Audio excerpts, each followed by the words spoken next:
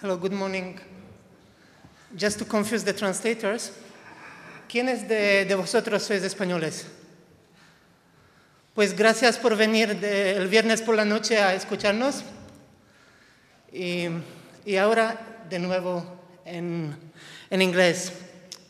Nuestra presentación vamos a hacerla en tándem. Sorry. Please, can you make it work again? No, this is a prototype, so it's always like this.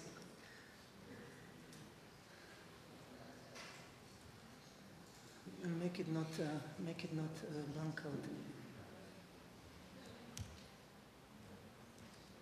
Mirror displays.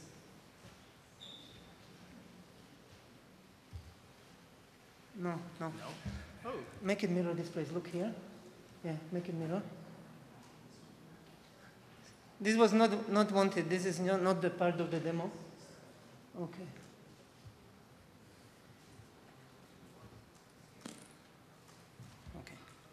Okay, so the presentation title, you can see it. We are going to tell you about a kind of fruitful collaboration we have, me and Valek. Me, I am the straight engineer, and Valek is the reverse engineer. So we are working together in reverse engineering file formats so that, am I enough loud? Okay. So that free and open source software can open it and read formats that are not documented. No, when it goes to sleep, it switches to... That was again not intended. Make it not sleep. Make it not sleep. In power option presentation. After. Anyway, we have 20 minutes and we don't have much to say, so.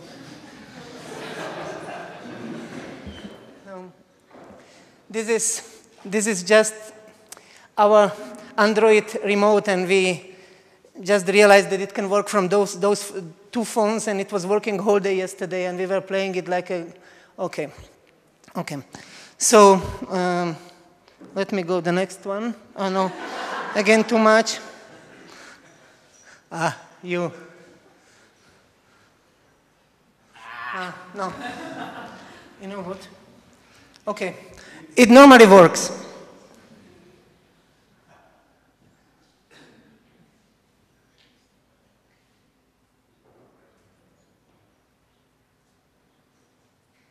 Just be doing sometimes Alt or something so that it doesn't go. Okay. So LibreOffice is, I don't know, some of you might know what LibreOffice is. It's a productivity software package that we inherited from something that used to be called OpenOffice.org, but we didn't like how it was going, so we took the code and we started to develop it in a real cooperative way, and no. No translation for that. It would be you can't make it not sleep. Tell me how. I'm reverse engineer, not a straight one. Apply, and then go there. Go to the settings, and no, okay, no. Go to settings of the computer, system settings, and power options or something. Yes, keep this configuration. Okay. Okay. That's why. It was okay.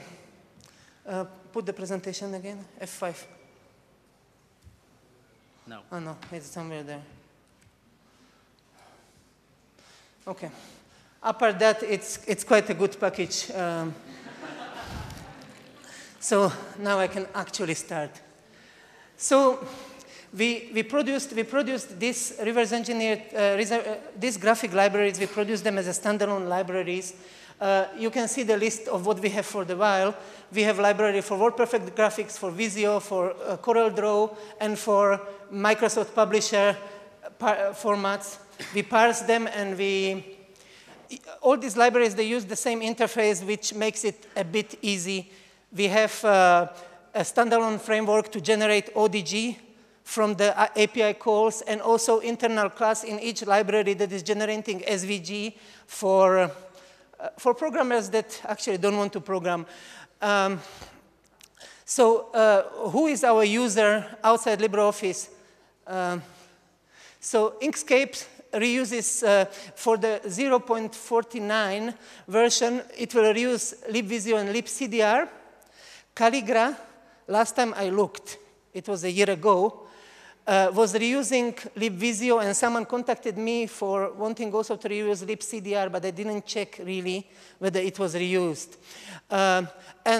Recently we received an email of Franz Schmidt that said that he integrated libmspub with Scribus. I didn't check, but it might be true since he published it in our mailing list. The advantage of this development model is just that not only we don't want to, we are already so good that we don't want to exclude others from having the same functionality that we have. But also the other advantage is that more users we receive, more bugs are reported and we can improve, because with reverse engineered format, the problem is that we can only reverse engineer what we see, and we can make assumption on a finite set of data that we have, and every time we release in public, we receive bug reports of people who have documents that have structures that we never saw before. Now, what was done? So very quickly, what was done? So Visio import filter and the library LibVisio, it was a project of Google Summer of Code 2011. It was a very talented Scottish girl called Illy McAdam, who, as a result of her Google Summer of Code work on LibVisio, was hired by Lanedo. That is, it's a GTK company that is employing, for example, Mitch from GIMP. We started with Visio 2000 to Visio 2010 file formats, and that was part of our LibreOffice 3.5 release. In 2012, we extended that to all Visio file format versions that ever existed. So now we can open all Visio file formats that the ERD was carrying. And we also, before it was actually even released, we supported the Visio 2013 XML file format. And we added stencils and shape extraction that is used now in Trunk in Inkscape. So how we did it? It is always bug-driven rewrite. We, for example, got a document that was, we never saw the structure. It was most probably generated by an SDK. So when we saw the document, we realized that what we did, it was not very useful. So we have to refactor the parser. It was an additional work, but it helped us then to be more generic and be able to, little by little, support other versions. With Microsoft Visio 2013, when the preview came out, I downloaded it and I realized that they completely changed file format. They made it an XML-based, OXML-ish style file format. The advantage with Microsoft is that basically the XML file formats are dump of what is there in binary. So you actually have just to change the parser, but the information is the same. So we had to rewrite the parsers so they are more generic. And then, as a side effect, we supported also Visio XML drawing. Now, for version 1 and 5, with these rewrites, we realized that we were able to support versions 1 and 5 also. For CorelDraw import filter, work started in late 2011, was released with LibreOffice 3.6. It was an interesting challenge after the success of LibVisio, and it was a continuation of a fruitful collaboration between the straight and the reverse engineering team. I mean, me and Valek. We support now all CorelDraw file formats starting from version 1 that not even CorelDraw can load. And we end by CorelDraw X6. That is the latest version that was released for the time being. we go to how we extended. We were extending it. Let's keep this because Femke, she was already showing me that I was speaking very very slowly. So then the latest library that we added is libmspub. It's a library to parse Microsoft Publisher file format. It was again a Google Summer of Code 2012 by American students called Brennan T. Vincent. And he, as a result of this Google Summer of Code with us, he was hired by Amazon. So, and it was our flagship feature for LibreOffice 4.0. And this is the version support. Since it was just released, we wait for people to use it and bug us with bugs. We can go further.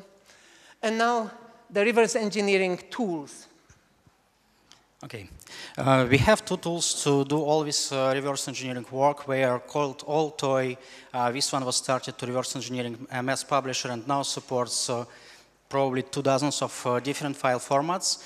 And also Colopater, which is derived from Russian word, which means to scrap something.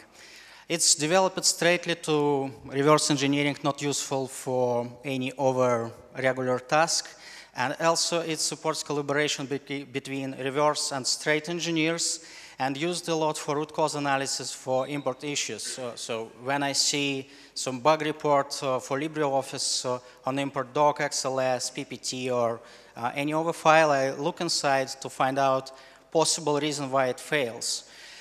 Altoy supports, as I told, a couple of dozens of file formats. It has knobs to do a quick search of parts of a file for navigation, information gathering, and so on.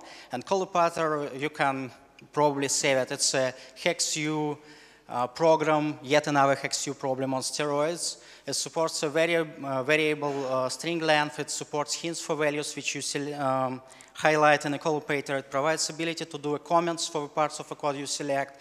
It has its own format, which you can use to send files to each other. And it also have HTML expert, because now we have our first official Windows user. Specifically for him, I've made some changes to make it possible to run these tools on Windows. It's a musical teacher from Czechia who was interested a couple of weeks ago. He just contacted me. He's interested to reverse engineer Yamaha extension pack files, and he progressed pretty well, so probably Yamaha user would be able to create these files on their own. Last year, it's an update for tools. There was an added support for Corel Photopen, picked CDW, which is a Russian CAD program, CPL, CDX, ICC, CMX, QPV, RTF, IBR, BGR, ZIP, and YEP, which is Yamaha files. Improved support for a few formats, okay, and added freehand 7, 8, and 9 support. How you can help us and join to that. First of all, LibreOffice is a mentoring organization for this year, Google Summer of Code. We are looking for a talented student to join us to work on a freehand import filter, import library, the same way as LibVisio and libmspub was done. We cannot promise that you will be famous, right? But we expect that probably you will be hired by someone after that, as 2 previous students were hired. And that will be a significant contribution. There are still a lot of freehand users who want to be able to open their old files. File format partly reverse engineered, so it would not be from scratch, and you are supposed to be successful with a project. Thank you very much, and if you have some questions.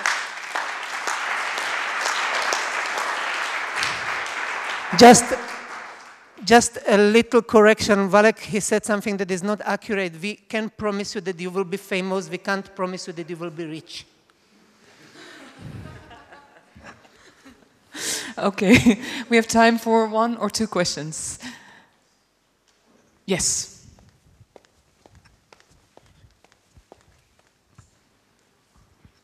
Thank you for publisher format.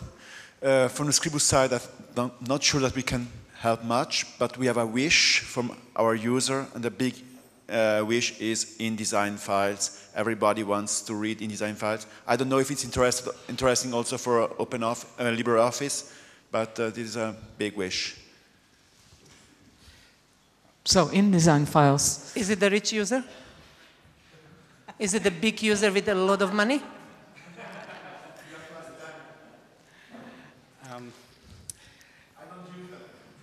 Okay, well, we can probably do that. The problem with any reverse engineering of something which we don't know is we have to have user who knows the program, like InDesign, and can generate various files and wish to do that, and who can explain what actually is in the file and follow instructions. Because if you say, please do the file with one rectangle located on that place, and you receive something which is probably close to that but not exact, when you screw it on a reverse engineering part because you expect some values and you receive something completely different. Right? But if we have a user who can do that, we can do reverse engineering. We cannot promise a result, right? But we will do our best to support it. Okay. So they need a user that can do a structured response to their questions so that they can, from the file that's produced, understand what's happening. You need an InDesign file and a result file. No. No. We need an InDesign user. We need an InDesign user that can be a bit of extended hand. We don't have InDesign. We are not going to pay for it. So we need someone whom you tell, please position a frame that is big, 2 centimeters wide, 3 centimeters on this coordinate. And it has to be that thing, because then we open the file and we try to look for different numbers and try to find and chop the structure so that we can more or less, oh, in this part of the file is this and this kind of stuff. So, and it requires a lot of iteration, so the user would be good if it was not someone who is addicted to sleep. Okay, we're going to look for this person. Thank you very much.